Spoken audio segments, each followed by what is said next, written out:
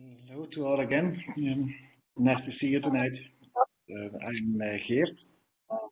First of all, I would like to welcome you, as well ask you kindly if you would like to switch off your microphone, as that may give some interference in the talking.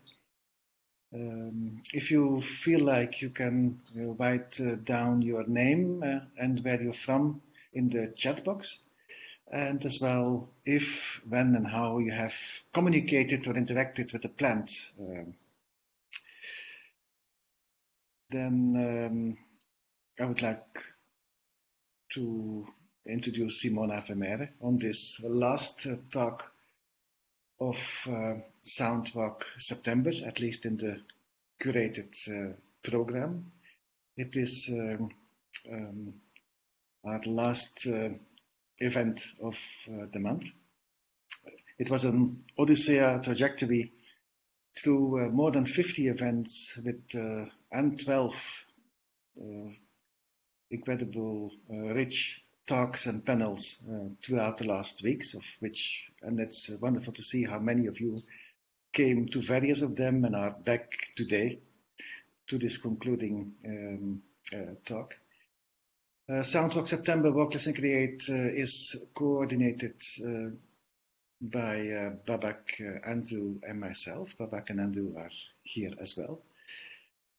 And we would like to have a conversation tonight about walking and plants.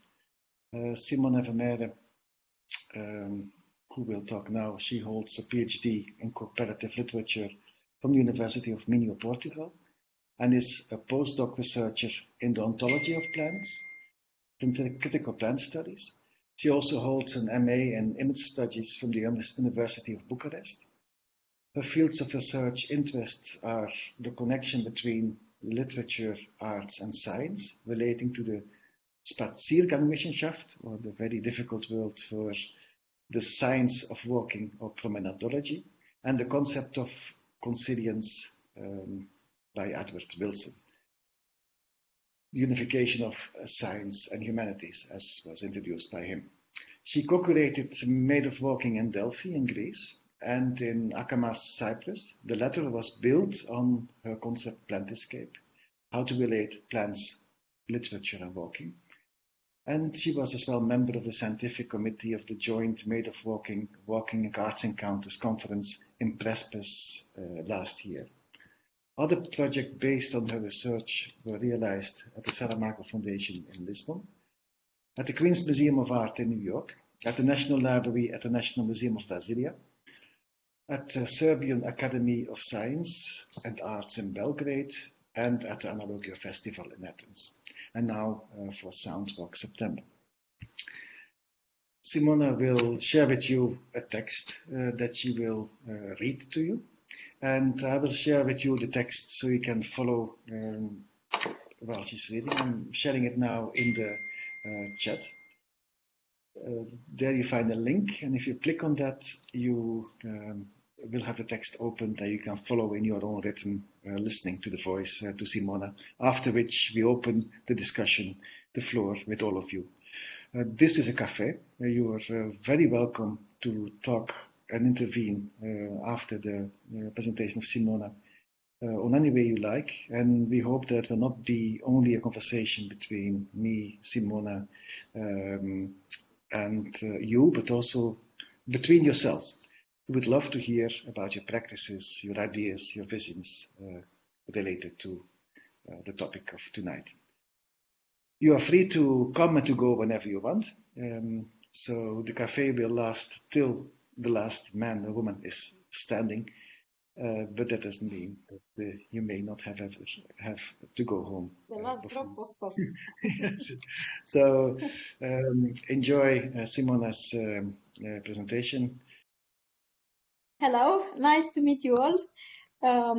I'm very happy to start my presentation with outside of academic field, finally.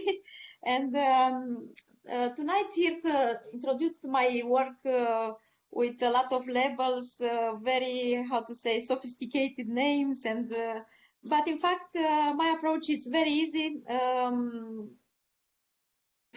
Because I extracted all my ideas from literature, having this background, visionary background of artistic workers. So my presentation is about plant escape because I think is the most soft approach of the plants is to walking with the plants and not on the plants or near the plants or outside of their ontological field. He spoke about consilience, very interesting approach of Wilson. Yes, sorry, about Wilson. That he can't see anymore the future of the human knowledge without making a bridge between humanities and sciences. But for my approach, I want to introduce more than humanities, which I see that the best way to make the field between these three perspectives, the third one it will be the artistic field. So it will be not a consilience but an escape through art.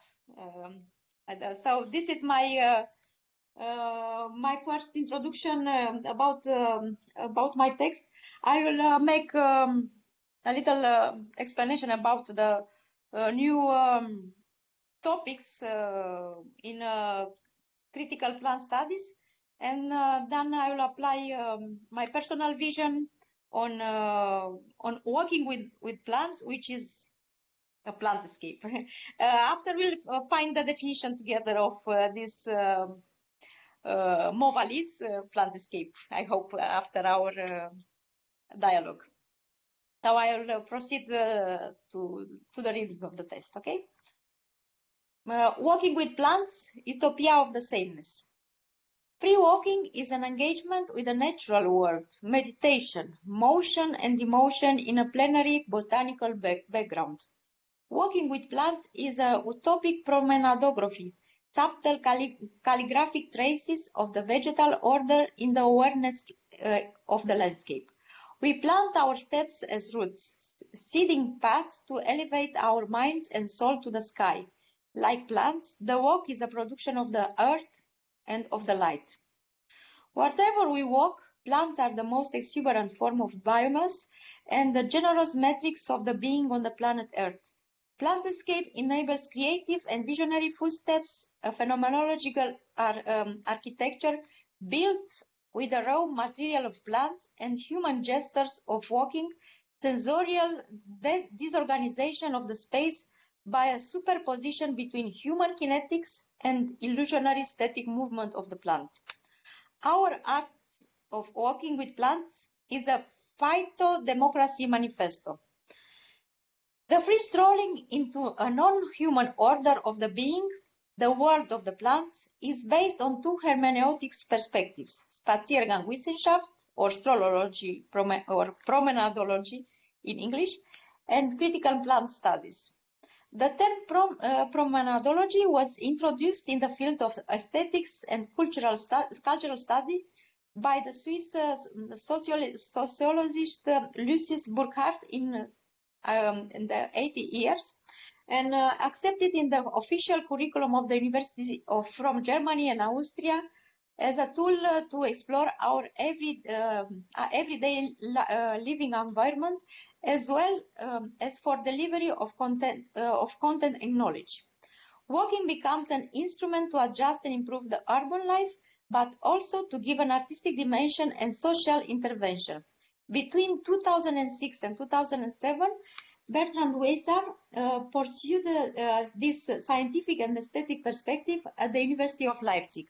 In 2007, Klaus Schaffer inaugurated at the University of Bremen the seminar On Food, an investigation of the urban landscape as a mental construction through intentional awareness of body senses. This multimodal scientific and artistic approach of walking permits a broad participation for general improvement of the life on the planet. Walking implies all kinds of conscious association as an active agent of cohesion, where otherness dissolute in sameness, universal flow of the life. Thus, walking with plants is an extravagant and enigmatic emancipation of the life, a seduction to bring the sameness in the quotidian experience of the stepping. An interface between anthropos and phyto could be an act of amplified awareness through an aesthetic vagrancy. We become plants by a phytostilization of the pedestrian movement, by archiving the sensorial waves of the vegetation in our feet, by enhancing the pulse of the light in our green evolution. As the poet William Blake said, and all these vegetables old appear on my left foot as a bright sandal form of immortal, of precious stones and gold. I stopped down, bounded on the walk forward through eternity. Between the freedom of the feet and the coercive static roots, there is an invisible bridge of the becoming, the walk and its sensorial protuberances. Between nomadic and sedentary appearance of the life, alternating elevation of growth and plain perspective of stepping, working with plants is a circumambulation following a sacred path of sameness which leads to an incognita terra, to utopia, an infinite dimension of the awareness. In this pilgrimage in the vegetal order of the being, Homo politicus is enriched with an ecological depth and its infinite possibility of growing as a plant. Food becomes the voice of the ground and its inhabitants, the vegetal surroundings, and translates the sublime phytokinesthesias of meditation. This non-hermeneutical approach of the vegetal lets the freedom of the human to unfold creative stepping into the otherness and reach the oneness with the nature. An emergent interdisciplinary science, critical plant studies, approaches plants as equal participants of the life democracy. The philosopher Michael Marder wrote in 2013 the book Plant Thinking, A Philosophy of Vegetal Life, where he enhancing this grafting between flora and human through the act of walking.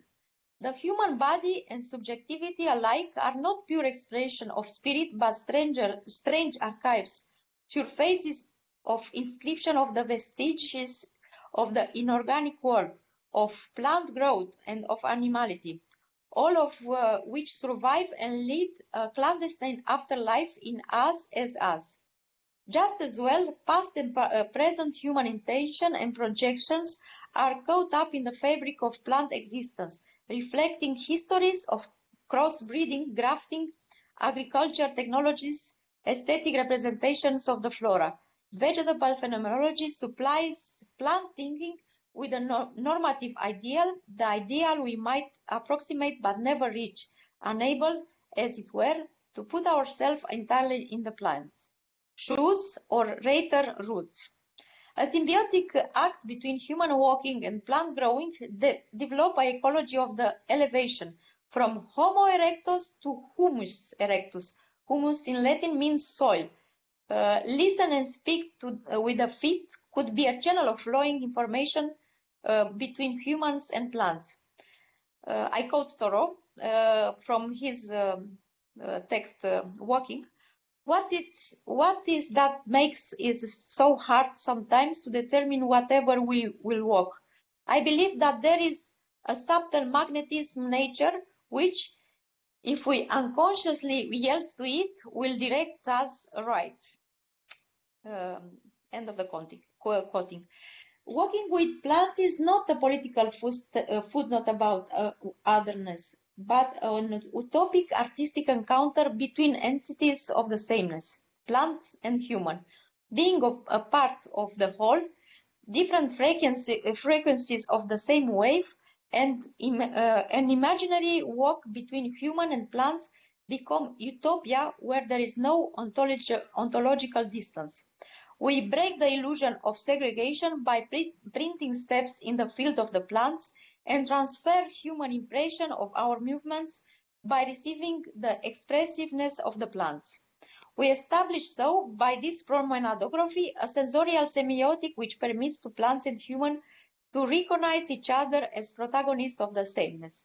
By norm, residual communication between plants and human is transformed by walking into euphoric fusion beyond the kinesis expression and its somatic panoplies. Thus, walking with plants confirms maps of the sameness awareness beyond places and topic fields, an utopia of the being, and emancipatory logic of emotion which rediscovers the connection between human and plants through a perambulation floor of common sensoriality is the aim of this multimodal walking. Walking with plants is an utopia of the human body to capture the botanical ontology as the unique salvation of the common destiny of our intermittent existence. Walking with the roots of the plants enhances our deeper perception about being a part of the planet and inscribes our universal existence into an equanimity equation or its higher expression of the sameness. Thus, we contextualize our approach in Plantionocene, term inspired by the philosophy of Natasha Myers. I quote Natasha, "What I want to see taking root in the ruins of the Anthropocene thinking is what I half cheekily and half seriously want to call the Planthropocene. This is an aspirational episteme and way of doing life in which people come to recognize their profound interamplication with plants." So she substituted the term of Anthropocene with Planthropocene, but I don't know why this term is not famous. Yes, because I feel it's more how to say, more inspired for our new reality. The name of the article of Natasha is "The Designing Gardens for Plant and People in Evolution" in 2017.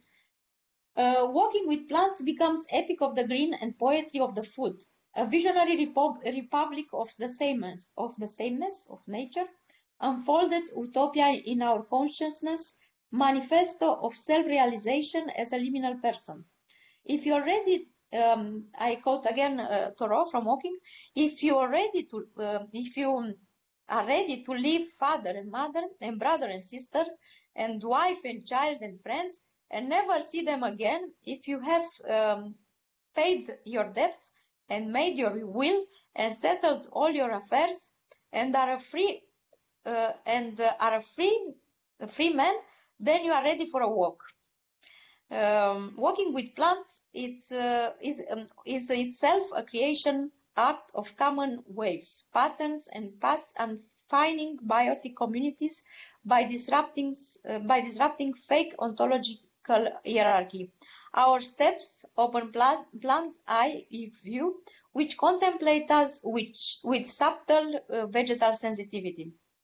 Patterns of sountering in nature become green chema. Chema in Greek means wave, and enables to heal our perspective about otherness in order to consecrate it as sameness. Green chema celebrates the revelation and the elevation of the walking as an act which could rescue the human from his civilizational solitude, a movement of co-creation with the plants, a sentient ecology in terms of Tim Gold, who said, "Another word for this kind of sensitivity and responsiveness is intuition." Thank you for this rich, very poetic view on walking and immersion in nature. I think we can fill a whole year of cafes with the ideas and topics that you have reached to us. They are wonderful. Thank you. So I'll open the floor. If anybody has a question, remark, feedback, wants to share something about their own practice that is relating to the ideas that Simona is sharing with us. I think that's really interesting what you're saying, Simona, because for me, I spend a lot of time in the nature. I'm not a city person, so I'm not walking on paths or concrete or anything. And I'm always very aware of what I'm actually, the material that I am engaged with through my feet. And that will actually vary quite a lot for me, depending on the height that I'm gaining or losing. Okay. Have you given any thought to that, to sort of the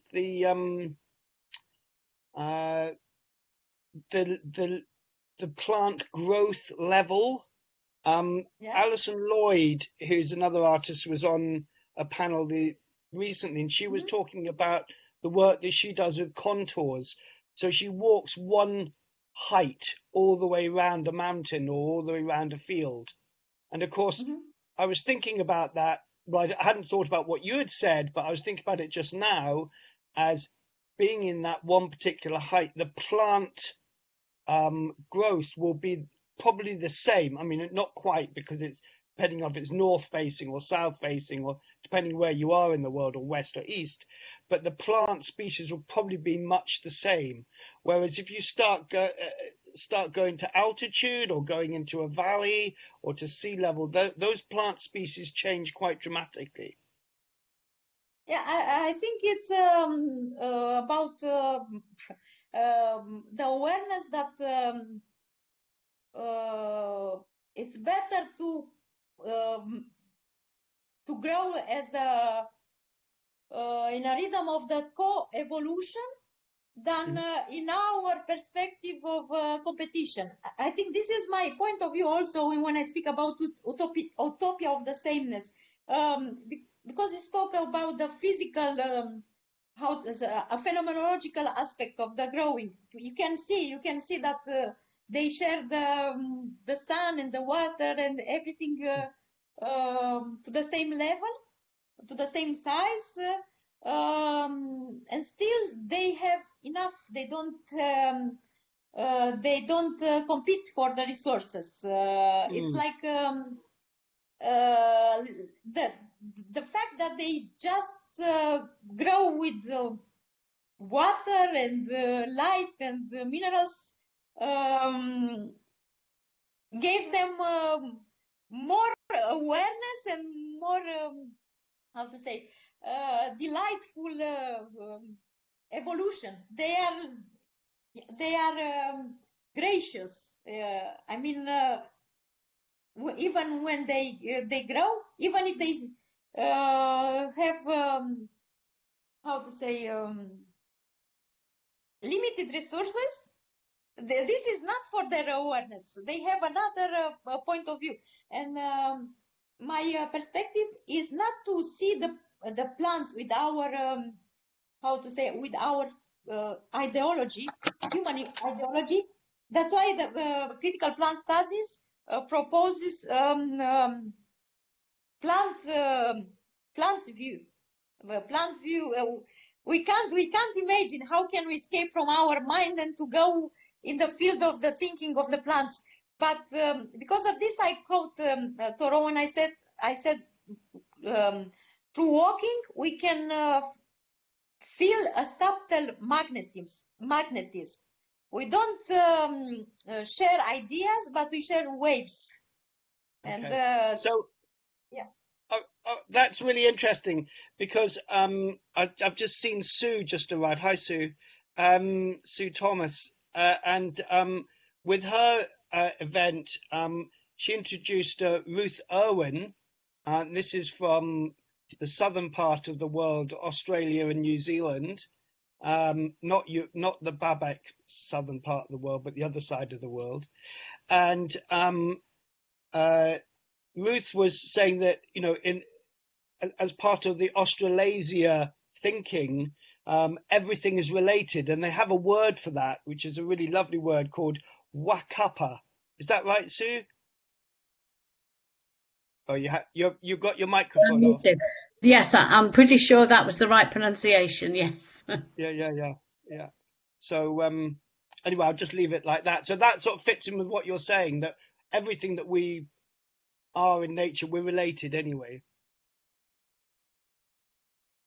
Yeah, and it's very interesting when we speak about Homo erectus and humus, because in fact human and humus is we share the same ground also. So when we walk, we plant our feet on the same field of plant growing substance. So we all end up become, there. And we eventually become the humus. So yeah. Nice. Thank you. Welcome.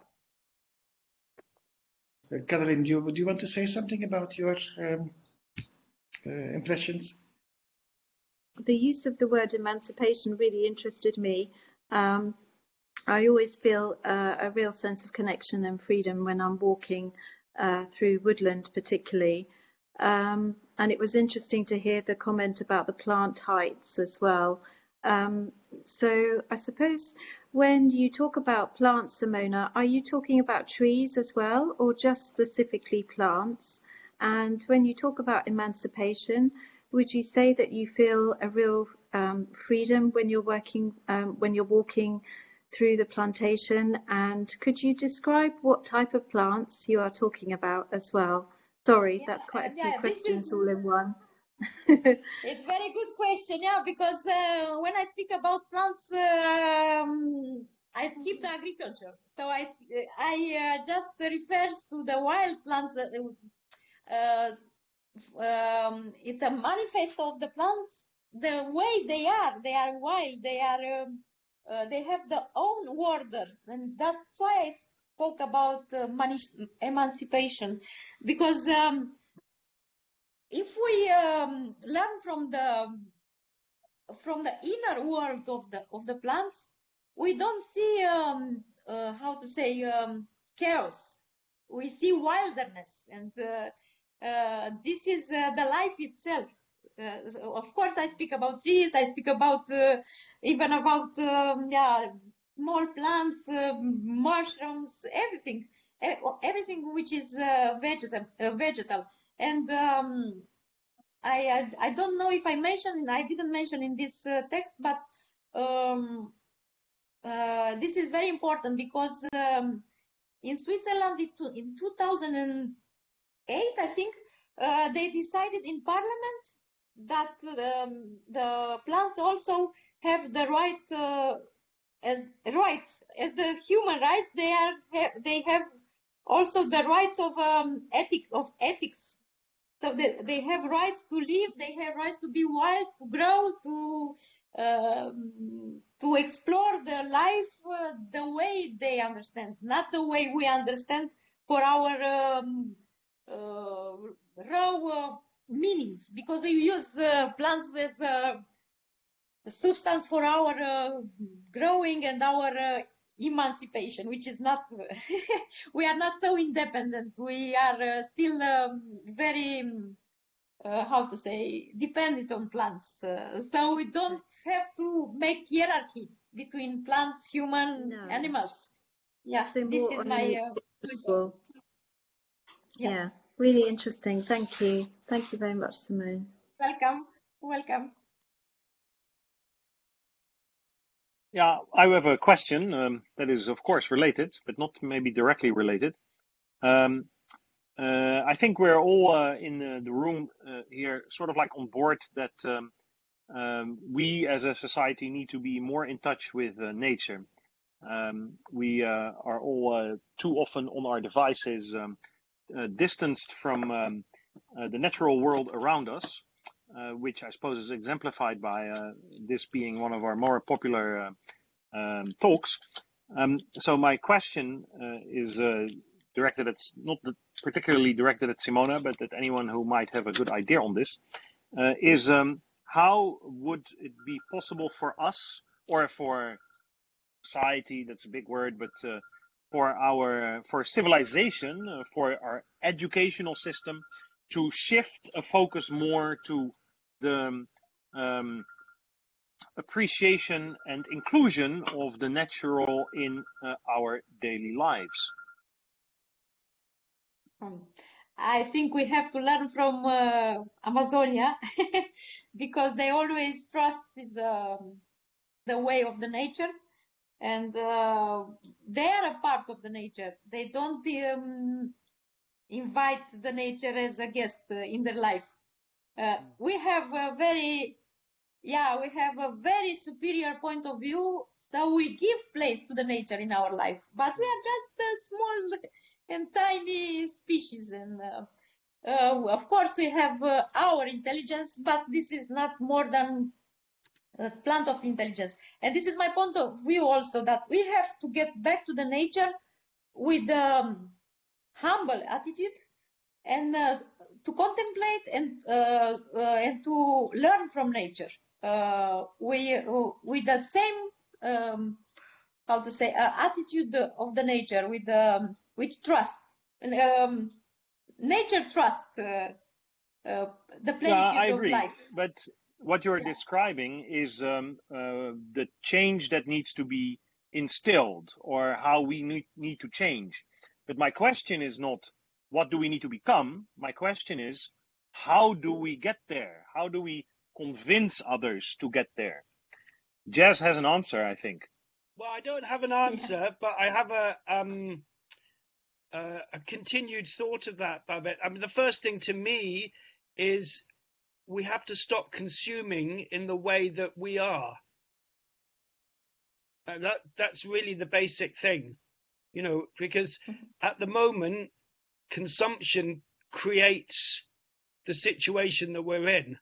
So we as humans see everything as an opportunity to make something else out of it. This is a very good point that you're making. Of course, we just went, I think it's already a month ago, we crossed, what's the word for this? The point where we use up all the resources as the world for a year in a year, but we do it in like 5.5 months. And that is, of course, not sustainable. It obviously is not sustainable. So what you're saying is that if we would consume less, we would appreciate nature more, because we have to consume less for us to be sustainable. And that would automatically roll over into a stronger appreciation for nature. Am I paraphrasing you correctly, Jess?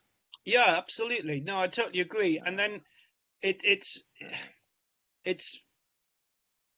not going back that far to actually, as Simona is saying, as the Amazons, but the Amazonia. But there are lots of people within the world who still have dirty fingernails, who are still in touch with that more simple economy. Local production. That's the first step. With the schools, for example, the school is too much human ideology. Half of the school must be in contact with the nature. They have to produce their own tools to write, their own. I don't know. The people don't have the awareness of how precious is a book because it's made of trees, or they are disconnected because of the industrialization. They think the meat is just meat, and they are not aware that you have to go to cut the animal. Or I think this is the problem, that we are disconnected. And the first step is to walk. I think this is the most subtle. We don't have to extract too much. To ask too much to the people. They just have to walk to observe. It's like quantum physics, to observe. And then when you observe, you transform yourself also. And after, we have to also to oblige, but with pleasure, of course, not forcing people to go back to use the body in dialogue with the nature, to extract things from the nature in a very subtle way, not killing the nature, but making a dialogue with the nature and learning from the nature. I think it's from the we have to start from zero, from the schools, from the first years of the from the type of urban spaces, from the architectures, it's a new page of the humanity. I was hoping for an easier solution than starting all over, Simona. But I totally appreciate your point. We have to change many more things than just focusing on consumption. But what I think is the beauty of Jazz's suggestion is that it is very relatable. No one does not understand that we consume too much. It's very obvious. You don't have to explain this to people, right? So putting more of a focus on this overconsumption makes it easier to fight it as well, without requiring to overhaul an educational system, and without requiring to overhaul an educational system in every single country in the world, right? Although that would be better, but hey, well, it's you brought up the word utopian a few times, and that, although a great ideal, is also a little bit challenging. Well, anyway, thanks. Could I say a word here about the whole act of being out in nature? I see that a lot of people are not confident in nature. The idea of actually walking barefoot, for example, in nature, in grass, is scary. I sometimes do feel that TV programs on nature and this kind of thing, they rather sentimentalize it. It's all lovely and wonderful and it's all good for us. But quite often it's not so good for us, because we can get stung and pricked by thistles and all kinds of things that people are afraid of, and children are afraid of. So we always talk about biophilia, but there's also biophobia. And I certainly know a lot of kids and adults who don't know anything about nature, and they're afraid because it's going out into wild nature is a very foreign place to them. And so they don't find it beautiful and entrancing. They find it scary. And maybe that's one aspect that we need to be open and honest about and address it. For example, in my local Facebook group at this time of year, everybody's freaking out about having spiders in their house. And how do I kill these spiders? How do I get rid of these scary spiders? There is an urban fear of nature that needs to be addressed, and they need to be helped with that before they can appreciate the beauty side. Yeah, it's about this phobia of the nature. I think this is our infrastructures of our politics. They extracted the political field. They extracted their ideology based on phobia, because otherwise it was impossible to build this system of human system separated from nature. So I think this is the first enemy to kill, the nature, because otherwise we feel integrated, and we don't have to fight against something different, which is not different. You understand? But we had to fight nature to survive in the first place, Yeah, because they imagine nature as something like the enemy of civilization, and this is not true. We fought against the nature to erase from the ground of our human civilization. So if we are not outside of the nature, we don't have enemy anymore.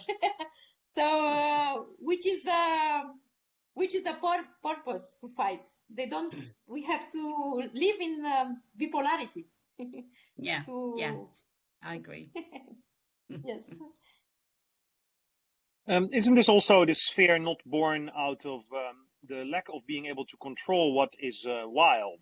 And nature by design is wild, right? And we cannot control what happens in nature in the same way that in a developed, no, that's not maybe the right word, but let's say developed society, the middle classes want more and more rules to be able to control their environment, so that there is less and less of a risk of something happening that cannot be controlled.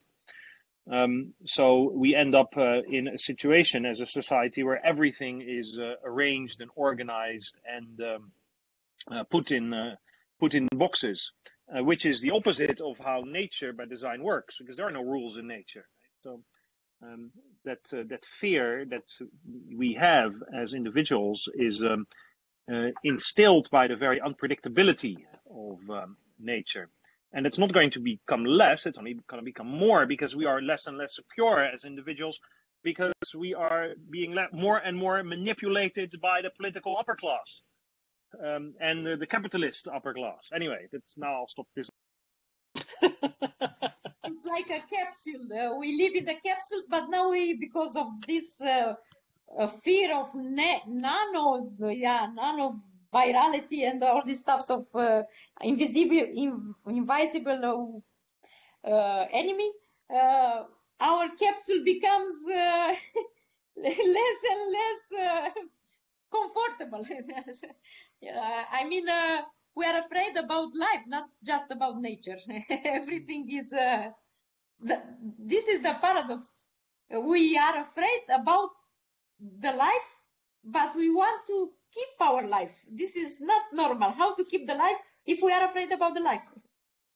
Yeah, I think this pandemic, that we experienced very recently is the best example, that what Babak just said, that we want to control. If we look at virus, what is part of nature, that came maybe, I don't know what is the real reason, but maybe just to diminish number of human population, which is overrepresented species in our planet at the moment, And then we see also, what measures of control have been put in place to fight. And like Macron in France or some other politicians, they openly declared war with the virus, And I think after this pandemic, we can hardly imagine, how we get, to embrace nature when we put in complete opposition. So I think we are very willing to take beautiful sides of nature, but as Babak mentioned, we don't want to take all these risks. Of course, there are plenty of diseases, like vector-borne diseases, like malaria and Lyme disease. I think maybe most of people who are this evening, we are in quite safe nature because biodiversity is so destroyed in Europe and in Western world, But if we look into Africa, nature environment still is much more dangerous than in strongly urbanized countries. So of course it's about control and about risks that are coming from nature too. I think like Thoreau, in his writings, it's romanticized picture of nature. And I think now also in media, there's very much this romantic approach in Instagram, how beautiful and peaceful nature is, but it can be very violent. And with climate change, we see how violent nature can be with floods, that with very strong winds that destroy all human settlements. So it's, it depends a little bit from which corner we look at the nature and what we define as nature too. What is definition of nature? Are we part of nature or are we superiors to nature? I think it's very huge philosophical discussion. We escape through plants or we want to run away from the plants? This is the question. Because if we consider ourselves as a superior, we have to kill the plants and to replace them with I don't know what kind of new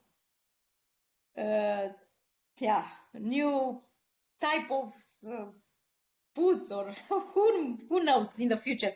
But if we consider ourselves life, the way the plants are grounding on the same soil of the life, then we have to escape in the field of the plants. We have to learn from the plants and to grow as a plants in peace, in harmony, and without competition. That's why I propose the walking as a peaceful tool of approaching this ontology of the plants. It's a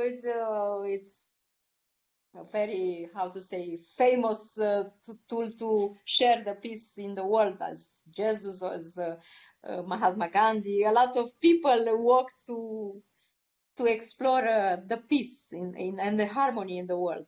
But if we could do with awareness now, with our tools of digital tools, of our good civilization as parts of our civilization, that I think we can extract a good philosophy of the plants for our probably new future. This is that's why I told you, let's discuss the term plant escape, because everybody can understand something else. I let it open for discussion through walking to get back a little bit to the main topic, which is walking and plants. Also, we have to articulate both. And now, Richard, I've seen that you some time ago in this developing conversation, you had a remark, a question about a Tim Ingold reference. I don't know if you still want to bring this in, or if you have another another idea to share as well related with your walking practice. Yeah, well, I think that the conversation has kind of moved on in the way that I was interested to kind of pursue. What I wanted to kind of pick up, though, which is much more recent in the conversation, is the points that I can't see your name any longer. Vitalier was raising just now. So kind of questioning the romanticism that is around that kind of human version of nature. And so what I'd put in, I suppose it's a kind of a point or a thought of provocation, is that, you know, that romanticizing of plant beauty, you know, all that kind of Instagram stuff, is as much an othering as the construction of plants as dangerous, as nature as violent.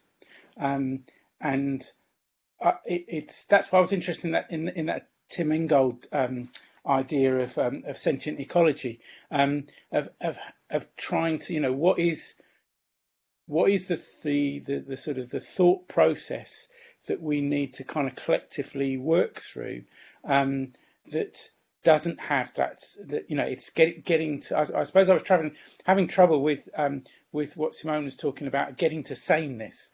And maybe you can say a bit more about that. And the concern for me is that, you know, we are seriously in an ecological crisis right now. Where I used to live, I was visiting down on the coast at the weekend. Huge chunks of the cliffs are just falling away. You know, you can see that those changes taking place. Never mind in the trees and the plants, but actually in the kind of the material, the physical, the stone, the rocks on which we walk, and the change. Yes, it's great to have a kind of utopian ambition, but the change we have to be constructing and enabling and facilitating needs to be happening right now. And how do we do it without getting caught up in that romanticism? So it's like I echo Vitalie's point. but how do we kind of get past that in order for people to move towards that kind of notion of sameness rather than it being other? My point of view is that the artist can have a big impact on the perspective about plants. They can extract this philosophy of plants and expose to the humanity in a very beautiful way. We have to contemplate the nature through the not just just walking and contemplating with our eyes, but also extracting the best from the human field through the artist, and to expose in a very, very beautiful way the nature. It's like a second wave of romanticism, but taking the side of technology, we can share it in a very easy way, and to make exponential this evolution of the human awareness regarding the solution of the nature for the humanity. So I think that it's again another dialogue between nature, between sciences. The sciences can give the meaning and the solution, scientific solution of the plants to the artist, and the artist can communicate with the other part of the humanity, not just education. Education is just, usually not always the happiest moment of the life of the people, unfortunately. So we have to become more seductive, to seduce the mind of the people, presenting in a beautiful way the nature, like walking, for example. Yes. If I may add to that, Fred or Steph, if you are around, actually your work is very much adding to this. At one side, you are exploring the ancient traditions of storytelling and engaging with nature. At the other side, you combine this with very new technological developments, and as well with the new era we live in, which is a digital virtual era. Could you elaborate a bit on how you see these two worlds come together? I believe that what we have to do is listen to nature and spend time in nature.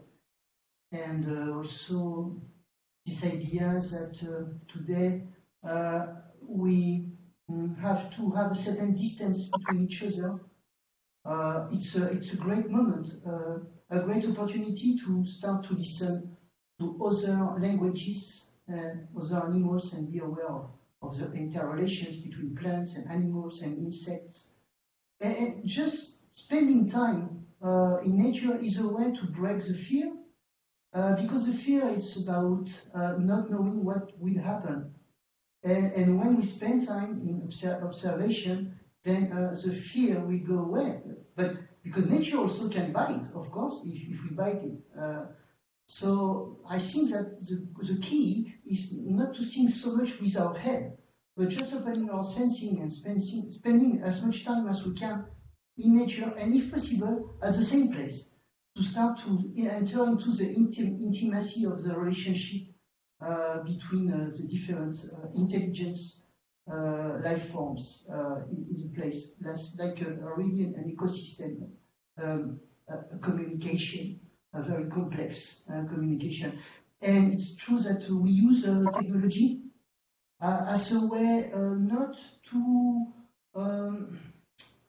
put a layer of digital information on top of the place, but more as a key to open a window to a place, to get to a place, get some digital information, yes, but after that you put your mobile in your pocket and you do, for example, deep listening, for example.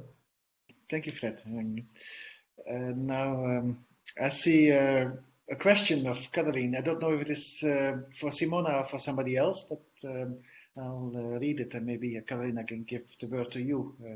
Caroline is asking, when you imagine yourself in your walk, how do you record your thoughts? Do your memories inform to present moment in time? Caroline, was this a question to Simona or to somebody else? Yes, it was. Yes, it was. Thank you. Yes. Yes, please. Yeah. When I walk, I don't want to transform my mind in an archive. I would like to become a flow. So it's not so important to keep and to extract something from my experience. I want to become experience. And this is my point of view also when I speak about plant escape. I want to become plants when I want to see the nature from inside of the nature, not from an exterior point of view. So this is my answer. So you become part of the plant, and you don't. Yeah. So you don't actually record any of your walks, or you just have them in as thoughts and memories. Yeah. I don't record. No. It's No. I don't even have a plan when I become. I don't even imagine that I begin to walk. Suddenly, I have like a calling, and I start to walk. Even here in the city, I know very good the city, but still I feel something like parts without my energy. So I have to go there to make a exchange between me and the places, and it's like I want to cover all the places with my how to say, with my way of experiencing the world. It's nothing to extract, it's to exchange. Okay. Yeah. And okay. The mind is not important at all. I skip the mind. I let the places to guide me like this. It's a very how to say. Yeah, it's not at all intellectual discovering of nature. On the contrary, I want to become humble. to make to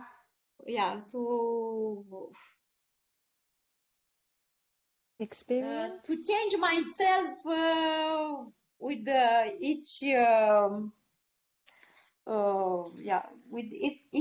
exchange that I have with the places, with the nature, with the experience itself. Yeah. Okay. Thank you. Thank you. Yes. Coming back to this interesting topic about how let's say, the more romantic or even the ancient let's say, this new time comes together. Actually, I don't think there's so much difference between what happened in the 19th century and now. There seems to be a sort of evolution and continuity in the way the society has developed, although we have now new technology and we live in a virtual digital world.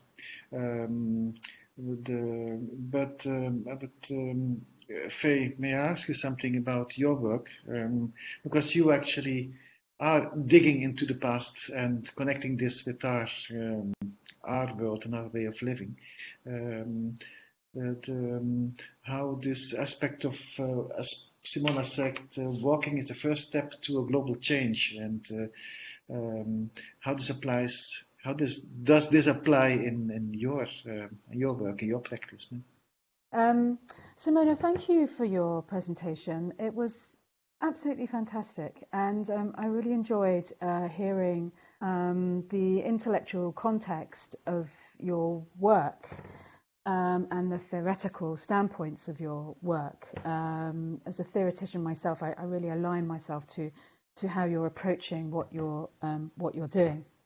So I am an archaeologist, and I I work with landscapes and I excavate sites, and I would say as a lens or as an approach to my work, I excavate. Probably says quite a bit about who I am in myself, maybe. But I excavate sites. I excavate through drawing. I'm curatorially. It's all a process of excavation. And I see walking as part of that excavation process. So actually, Richard White, it's very nice to see you. Richard White and I have done some walking together, having come from the same area, and Richard's projects that he does with his wife and others are really extraordinarily beautiful projects, very thoughtful. Rebecca Solnit, as in her book Wanderlust, says walking is how the body measures itself against the earth. And I find that a really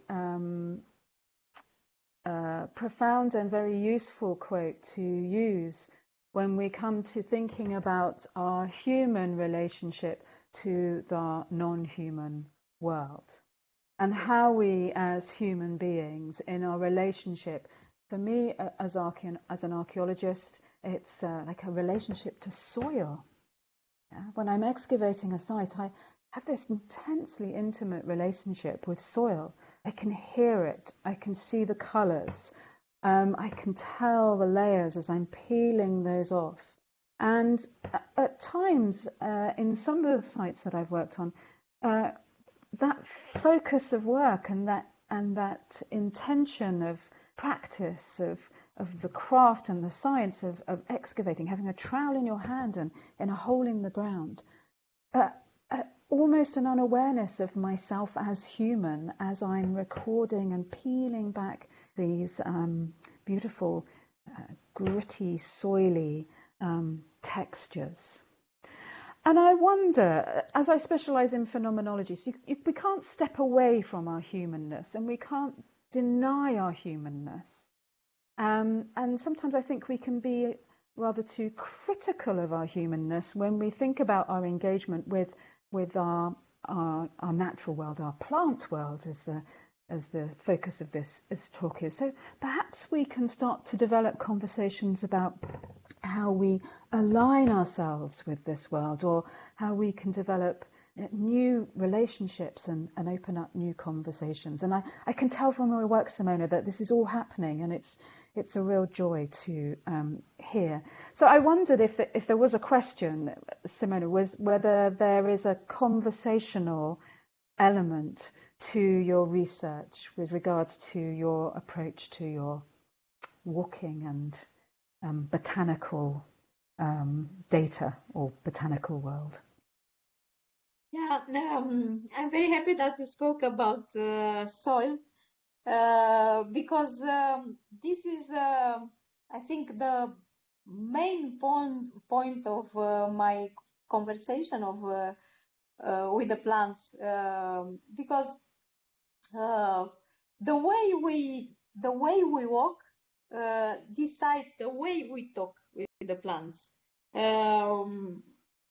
I'm not the first one to speak about this. Almost the Buddhists and the Taoism have this approach of walking with sensitivity and openness for the soil as a living. It's alive, of course. It's full of full of microorganisms and. It's we don't have this perspective, but I think the way we approach the soil, the vibration of our steps, the awareness that we put on the plants of our feet is the connection with the plants, and the feet are how to say. Can be our score to compose the same music together with the plants. It's it's about music. It's not about dialogue in a mentally way. It's about vibration, frequency, and waves. And this is our how to say universal language with all the universe, not just with the plants. I think we have to be aware that we share the same wave. It's one, and we have our frequency as human. Plants have also another frequency, but the amplitude of the wave doesn't make us to forget the common ground, that we have just one wave. And if we approach your phenomenological thinking, we can see it on the soil. The soil gives the phenomenology of the plants, because according to the type of the plants we have another color, another aspect, another consistency of the soil, and also our approaching of the soil gives a possibility to communicate with the plants in a good way or in a fatal way for the plants. This is probably this fatal way of approaching of the soil is very visible with the agriculture, which eradicated all the possibilities of the soil. It's nothing. It's nothing natural anymore with our soil today. Unfortunately, this is another problem, and if we win more awareness about this way of extracting information and food and everything for our survival from the soil, probably we'll also find a way to live in a better dialogue with the nature. So I think the soil is the the key of our new approach of the plants in peaceful way, of course. Rika, may I come to you for a moment? As the Greek. Hello. I remember that we were working together in Prespes in this overwhelming landscape. But the first thing that actually occurred to me when I was in Prespes was this amazing silence, or apparent silence, the absence of human sound, and to be lost in this the sort of wilderness that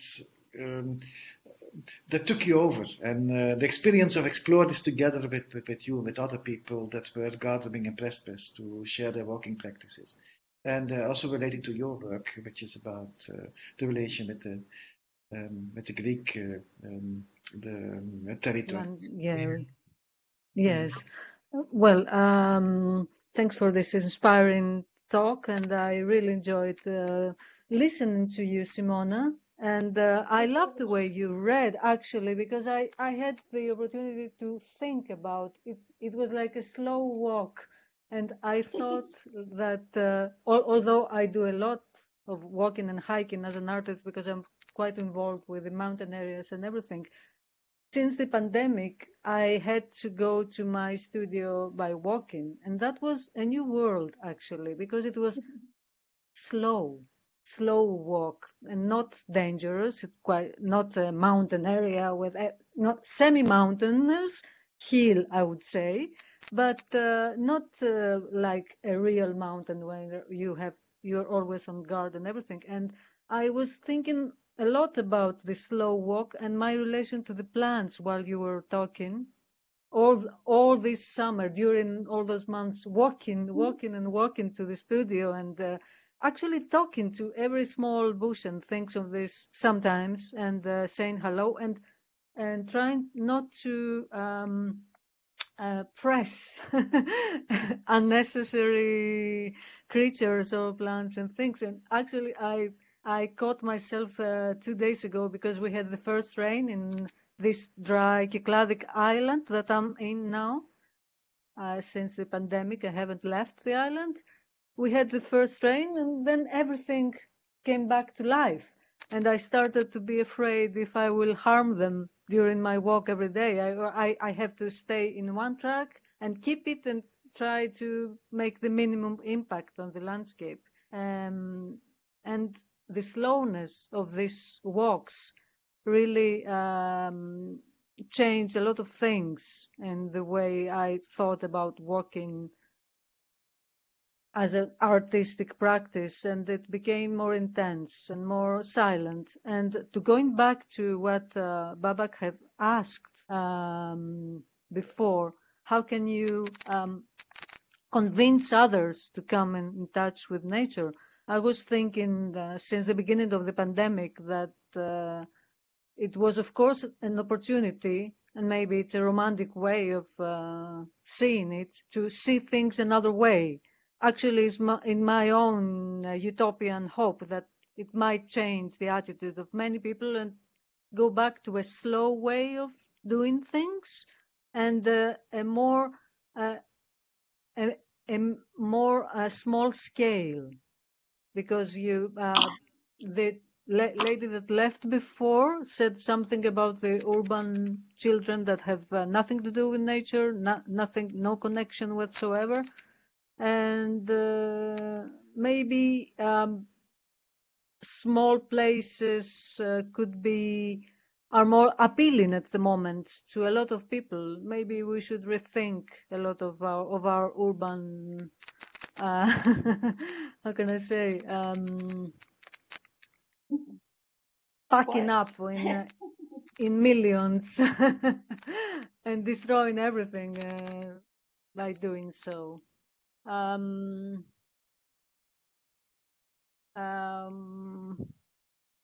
Working with plants always, of course, and listening as much as we can to them. Yes, I don't really agree with that we all look ourselves are plus nature, as it was said in the Middle Ages. Man is placed on nature. Maybe slowly and with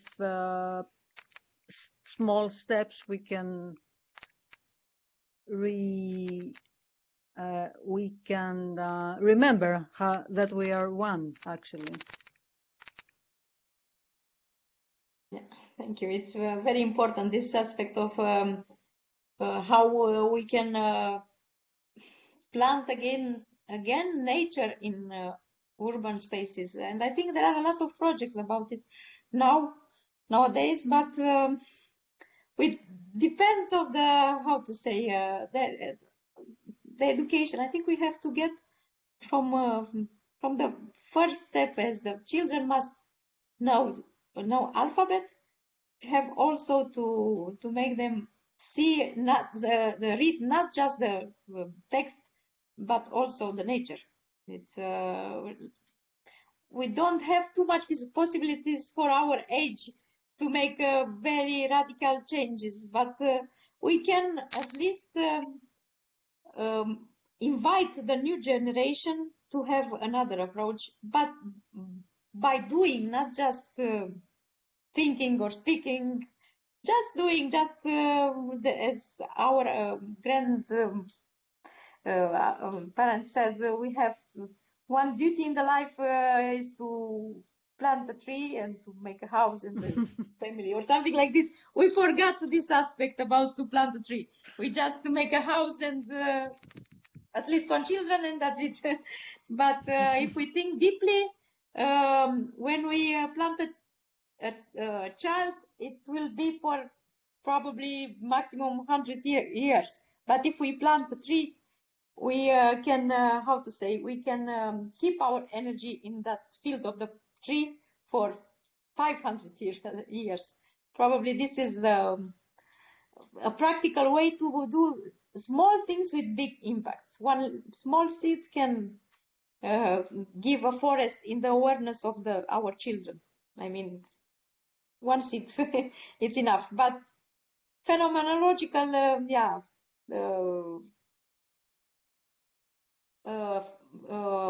impact, not just speaking, it's doing. I think this is the best, because we extract a lot of pleasure by doing things in nature. It's nothing like before, that we had to go in the field and to make agriculture, and we have a lot of technology now and to save the best part of the experience with the nature. We don't have to repeat the act of survival. It's less rude our impact on the nature now. I hope. Now I see that Vitalia was asking herself, Simona, if you have learned to walk or if you were born walking. Literally. Yeah. No, I didn't have awareness about the therapy of walking till I get bored, because I was obsessed by being bored from my childhood. I was all the time alone, and this boredom of the existence, this how to say,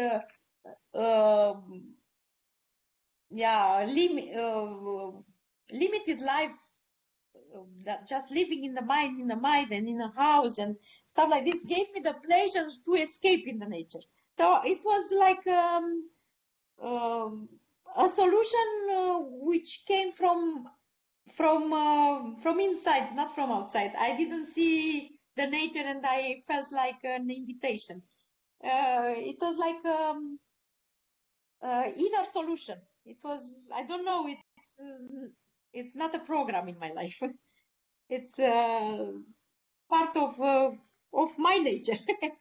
So I began very late by walking because I'm curious and I wanted to discover everything in the city, in the nature.